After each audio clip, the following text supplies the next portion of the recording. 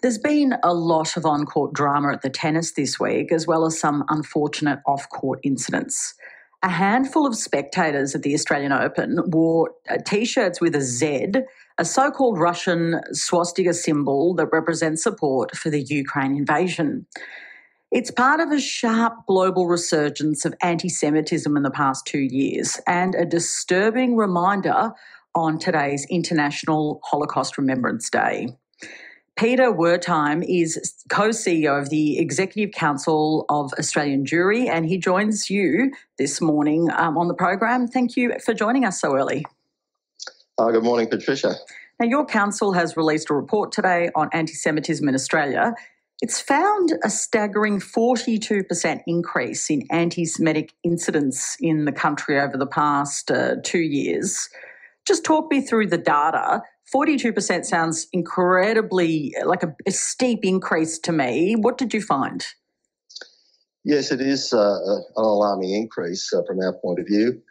The increase over the last 1 year was just under 7%, which sounds perhaps a little less alarming, but when you realise that this comes off the back of a 35% increase the year before, it's pointing to a disturbing trend.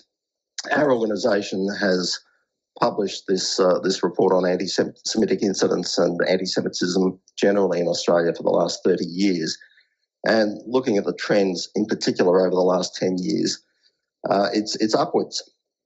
And it's indicative of, I think, a change in the traditional taboo against anti-Semitism. It seems to be becoming more mainstream and I would say more openly and brazenly expressed in all sorts of venues, sporting venues, bullying at school, even at universities.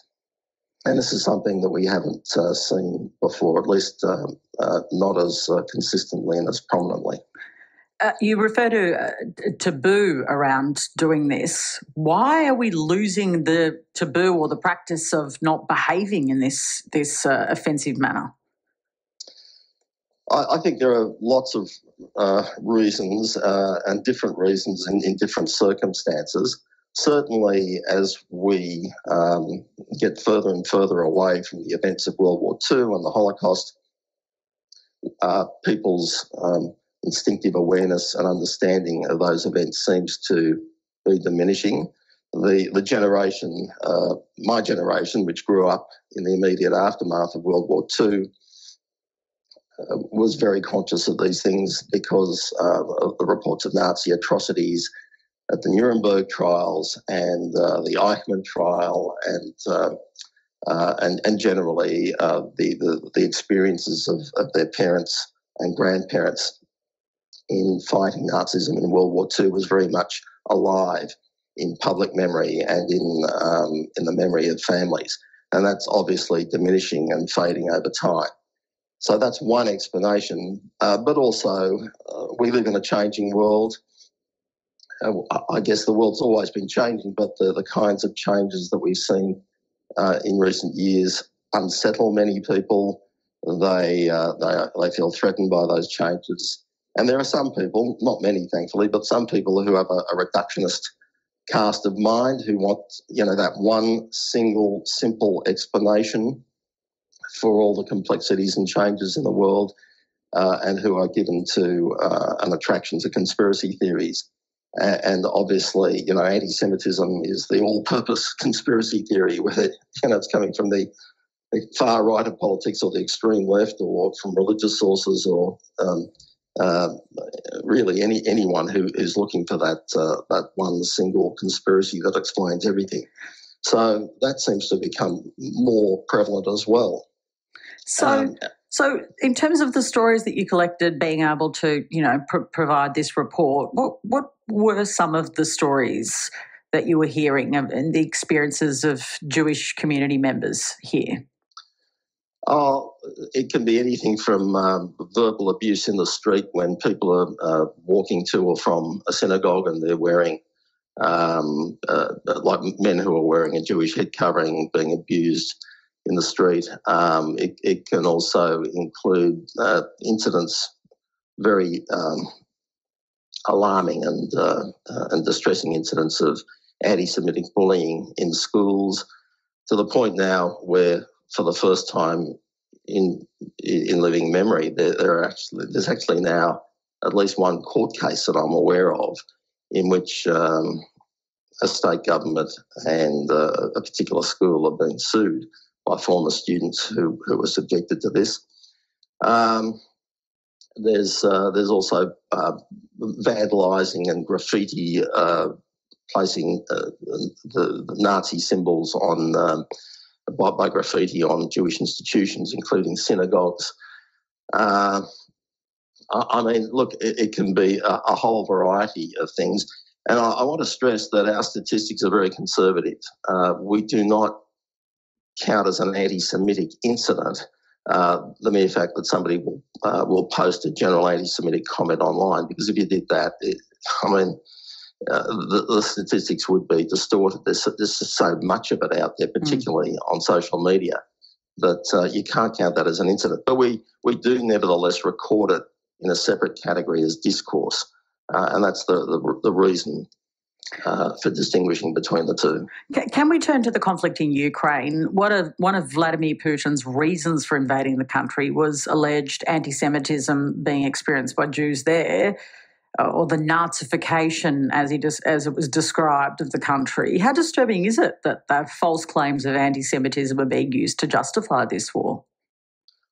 Oh, well, I mean, it's outrageous. I mean, what Putin is doing is referring to the experience of the Second World War, where Jews in the Ukraine were undoubtedly persecuted and massacred. One of the most infamous massacres did take place at Babi Yar in the 1940s.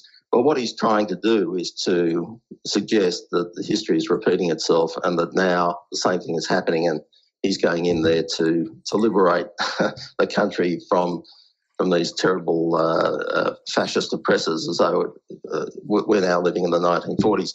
The reverse is true. If anyone is behaving like the Nazis, and I don't make any such analogy, but if anyone's exhibiting behaviour that can be condemned as imposing one national will on another and mistreating other people, it's Putin in invading another country, taking over its territory and oppressing its people. So that really only cheapens the whole seriousness of anti-Semitism, because anti-Semitism is very real. It's being recorded all around the world.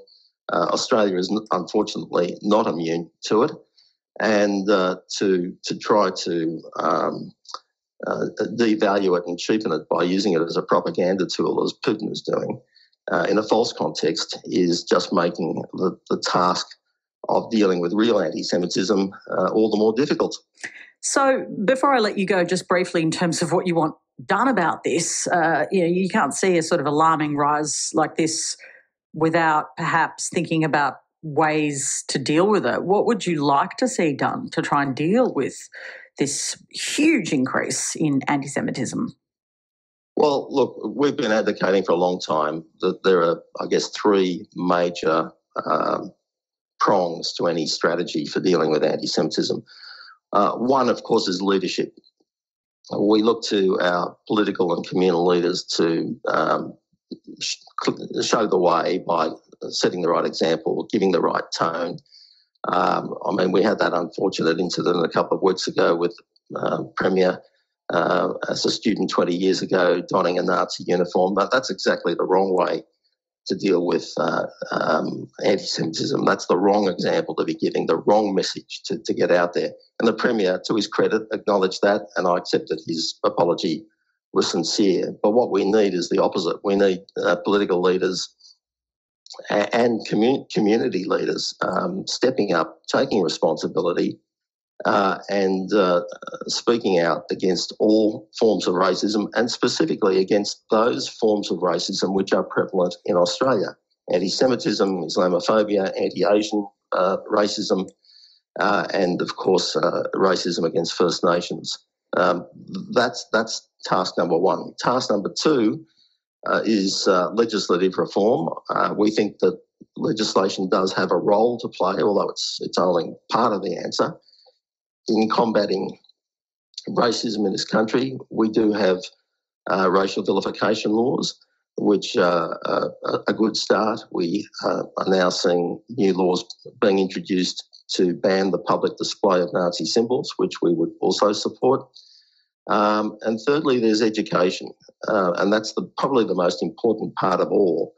And it's great that the national curriculum has introduced education to acquaint Australians with our history of systemic racism against First Nations, but we also need to be taught specifically about specific forms of racism that are prevalent in Australia, other forms as well. And anti-Semitism is very high on the list. Peter, we've run out of time. Thank you so much for joining us. A pleasure. Thank you, Patricia. Peter Wertheim is the co-CEO of the Executive Council of Australian Jewry, and you're listening to ABC RM Breakfast, 13 minutes to 7.